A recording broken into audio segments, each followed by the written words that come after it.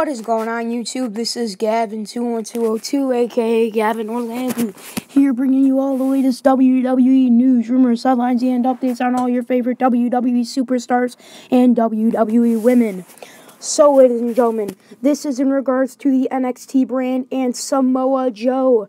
Now, as we know, former NXT champion Samoa Joe, who came to the WWE last summer of 2014, in the summer of 2014 with a huge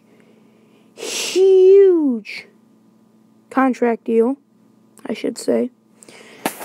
With a huge exclusive contract deal at that time. Now, with this being said, Samoa Joe is expected to get, as we know, he lost the NXT Championship to Shinsuke Nakamura and the Shinsasa to Shinsuke at NXT TakeOver Brooklyn 2 this year. So, now with that being said, that was on SummerSlam weekend. Samoa Joe is expected to get his championship rematch against Shinsuke Nakamura at the weekend of WWE Survivor Series. As it is well known, he is not expected to win the title, as the WWE wishes to bring him up on the main roster very, very soon. Also, with that being said, as we saw Braun Strowman say that he's sick of getting jobbers every week last week on Raw, it is very well possible we will be seeing Samoa Joe when he comes up be on Monday Night Raw, as we know, because Raw's not doing that well, and all the superstars that are going to come up are likely going to go to Raw as of right now.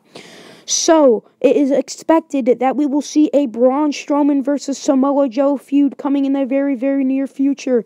Man, wouldn't it be awesome to see Samoa Joe give Braun Strowman a muscle buster?